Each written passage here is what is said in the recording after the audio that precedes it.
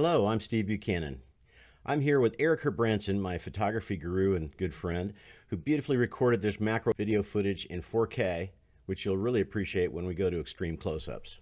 Sunendo's use of sonic energy to clean root canal systems is brilliant. This mechanism of action works so well in the smallest, most apical regions of canals, the GentleWave procedure is changing our fundamental concepts of endodontics. The efficacy of multisonic cleaning puts the lie to the myth that cutting canals larger cleans them, as we know how it activates sodium hypochlorite and cleans the smallest, most lateral anatomy without any instrumentation. This molar is a case in point. CBCT imaging revealed the presence of an MB2 canal with its own apical portal of exit and several ladder rung connections to the MB1 canal. In an effort to learn more about the strengths and limitations of the GentleWave procedure, I intentionally avoided placing a single instrument in the MB2, only cutting a 1306 traverse rotary negotiation file to lengthen the MB1 canal, and then running GentleWave. Post-operatively, the mesial CBCT view of the MB root revealed that the entire MB2 canal system was cleaned well enough to be filled during a continuous wave down pack. What a root, what a cleaning technique. This lower molar had apically confluent mesial canal, so again, I intentionally avoided placing any instruments in the MB canal. After finishing the GentleWave procedure, I executed a continuous wave down pack through the mesiolingual canal and filled more than 10 millimeters of untouched MB canal and a mid-mesial canal as well. After seeing multiple cases like this, I'm inclined to think that less is more when it comes to treatment planning the instrumentation. This is the new look of RCT instead of the Zoftig shapes that Schilder made popular.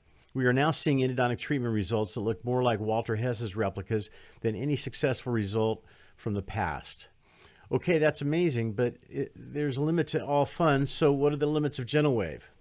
Well, we usually learn more from our failures than our successes, so let's take a look at GentleWave from that standpoint. I've only had 2 treatment failures using GentleWave, both of them in C-shaped molars. This case began with a severe pulpitis and is now 2 months out, sensitive to percussion and biting pressure.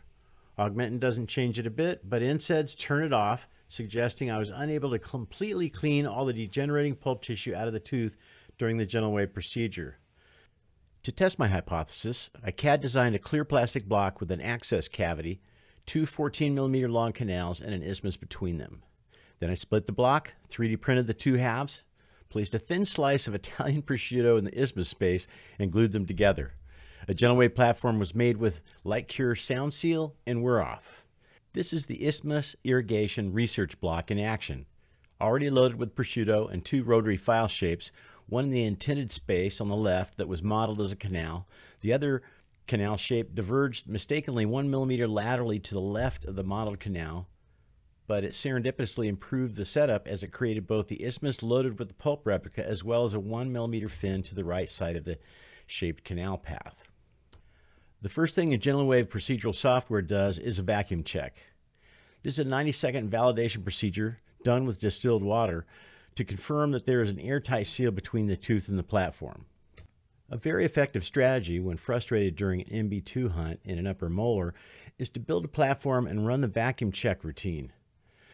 The 90 seconds of distilled water in the presence of a large amount of multisonic energy generated just a millimeter away from the pulp chamber floor will remove the fibrous connective tissue from the pulp chamber floor that looks just like dentin, revealing the MB2 orifice. Now we see the beginning of the 5-minute sodium hypochlorite cycle shown at 8x for those with ADD.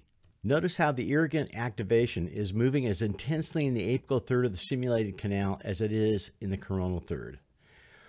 This, I believe, is due to the amplification effect of a tapering, decreasing diameter of canal, which is concentrating and amplifying the sonic energy.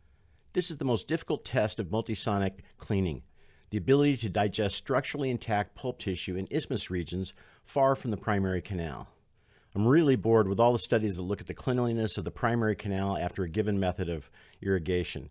Who cares? McComb and Smith showed us how to do that in 1975 using 6% sodium hypochlorite and 17% aqueous EDTA solutions, bought for almost nothing from a grocery store or pharmacy. A totally clean primary canal can be achieved for 50 cents. The real test of an irrigation technique is its ability to digest and clean lateral anatomy, often the largest canal space in a molar. To date, no one has created an authentic benchtop model of irrigation efficacy that is able to demonstrate GentleWave's effect on lateral root canal spaces. Now we can watch it happen in real time. Check it out. This structurally intact pulp replica, the Italian prosciutto, is literally being dissolved by the sodium hypochlorite as we watch. To this day, sodium hypochlorite is required for all cleaning of root canals, regardless of how you activate it, whether it's an $80,000 console or a $15 ultrasonic tip. You have to use sodium hypochlorite. If you use MTAD, if you use Q-Mix, if you use all these other things they say, and of course use it with sodium hypochlorite. So we can't do without it, and we still are gaining the benefit of its activity. We've just finished hypochlorite cycle, now a quick water rinse, and it's on to an 8% EDTA for 2 minutes. Now, one thing that's really important to see here is during this whole 2 minutes of time, and this is compacted, obviously, time lapse,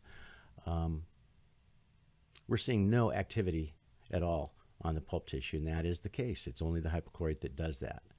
So, what does that mean? Well, we finished the whole molar PI cycle, and we still have pulp tissue remaining, and I think that answers why my C-shaped molar case remained uncomfortable afterwards. So what's the answer? It seems to be just a matter of time. The effect is working. So another molar PI has been brought online. Now we see that it takes another 2.5 minutes of sodium hypochlorite efficacy to get that job done. So what does that mean to clinicians who are using GentleWave? It means you need to charge patients with C-shaped molar anatomy another $200, and you need to break out another molar PI to get the job done. Is this a critique of GentleWave's cleaning efficacy? Absolutely not. It is, however, a fairly accurate description of the limits of this technology when faced with significant dimensions of lateral anatomy. As with all other irrigation methods that use sodium hypochlorite, it turns out that the primary physical limitation of GentleWave efficacy is time. After $50 million spent by Sunendo in the development of this amazing new tool, it boils down to the time that sodium hypochlorite needs to do its job. Nobody has ever activated sodium hypochlorite like the scientists at Sunendo have. However, the job we must do as dentists providing root canal therapy to patients is to allow the time needed for sodium hypochlorite to do its job. Activate it, NPI it, GentleWave it, PIPS it, you're still held by the constraints of sodium hypochlorite's efficacy in a root canal system. Thank you for watching this video presentation. This is Steve Buchanan and Eric Herbranson signing off. We'll see you at the Apex.